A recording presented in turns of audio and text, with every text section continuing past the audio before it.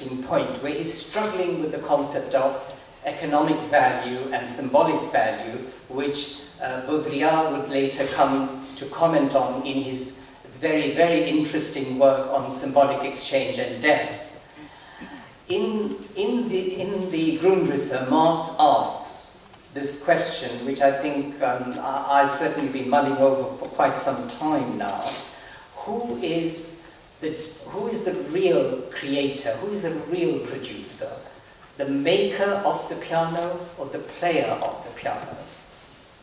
Who is the creative producer in this case? Of course, very confidently, within the framework of an industrial society, the answer was, oh, surely it is the maker of the piano. The player of the piano was, of course, some petty bourgeois with delicate fingers who we could brush aside. But the genuine production of surplus value was associated in a very strict sense in Marxian theory with the place of the productive worker, productive used in a very technical sense here, productive worker in the capitalist mode of production. And this worker was, as it were, the true and total point of exploitation, and from whom the greatest amount of surplus value is extracted. And all other workers had to be lesser exploited in a spectrum of possible exploitation positions in the mode of production. Well, I don't know how many of us still hold to the labor theory of value. It has been hotly debated over and disputed, but the great overturning comes with the rise of the creativity of financial capital in the 80s, the fact that capital itself comes to be affirmed as a creative and a highly, as it were, productive, imaginary, speculative, virtual, non-existent space of making money through meta-money.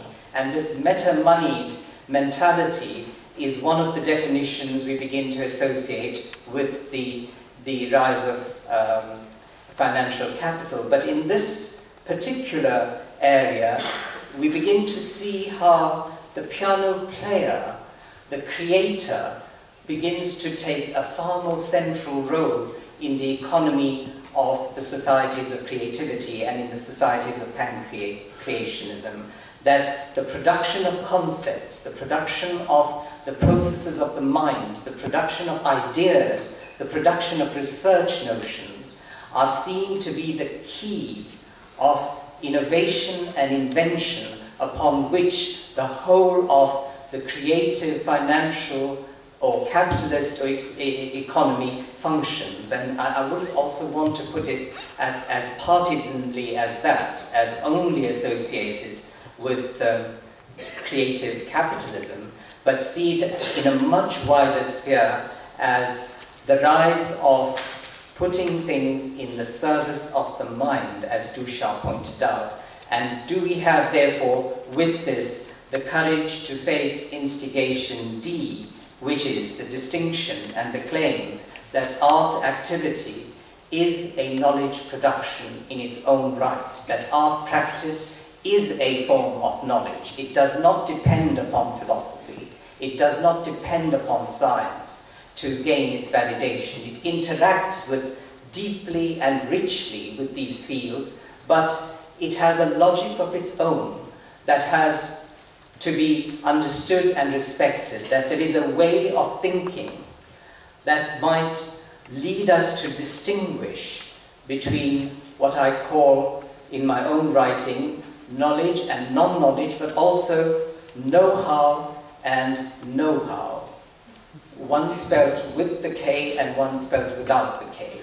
And the second know-how I take from the work of Samuel Beckett, who long meditated on not knowing how to be in the world, waiting for Godot when nothing happens. And it is in this, but perhaps without the pessimistic streak of bleakness that you find in Beckett. My own references would be to the history of Sanskrit and classical Indian philosophy, where the concept of avidya stands quite distinctly as the third force between knowledge and ignorance is the moment of not knowing how, and the moment of know-how without the K, and the moment, as it were, of non-knowledge. Do we have the courage to think through, then, that there are many forms of knowledge, and we should not feel that artistic knowledge and curatorial knowledge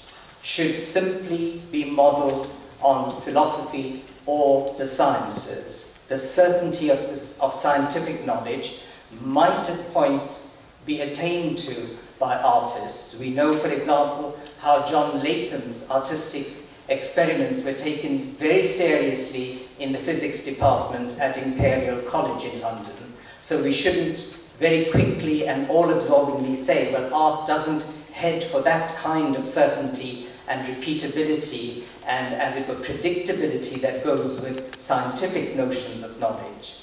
But in the field of know-how, we need know-how, we need to distinguish, I think, between what sort of knowledge is produced by art and curating, that it is a knowledge that comes from an inquiry into the unknown, in which there is no protocol for research that has been set up.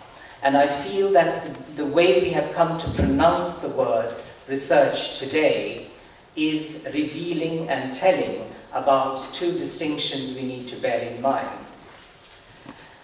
The word research, which I'm pronouncing in the typical classical English way of saying it, with the stress upon research, is now really going out of fashion, even in England. The pronunciation has put the emphasis on research. And that we, of course, love to blame the Americans for, that from the other side of the Atlantic pond, this mispronunciation, as the purists would have it. But I do think they reveal two things about research. Research is the plunge into the unknown. It is the entry into an experience of the know-how. It is the seeing that the great philosopher Shankaracharya spoke in India of the unknown, in which one has to define oneself. And of course I've heard motifs from the other speakers of this finding and constructing of the self, or the no-self, as we would find in Buddhist or Nyaya-Vaisheshika philosophy of India, the no-self that has to be created on the spot and, as it were, invented as it goes along. This notion is captured in the pronunciation research. But research, look again, go over the ground again, which is hinted in this word research, is like a commentary or an exposition on ground that is already known and ground that is already charted and mapped out and pegged. I think with that distinction I've come to the last of the instigations. Could we have the courage then, as we speak of non-knowledge, know-how, the courage to keep curating itself as a field of unknown processes, the entry into the unknown, in which curating invents itself, rather than turns to a classical body of ready-made ideas in which it feels it knows what curating is about. That rather than feel that curating is an established and set up, institutionalized discipline, I would say it is a non-discipline, or an a-discipline, or an anti-discipline, in the sense that it refuses to regularize itself, refuses to create for itself a core essential definition and return to this again and again. It invents itself on the spot through ideas and through the relationship, the constellation of works it tries to bring together and, as it were, connect in some sort of theoretical form.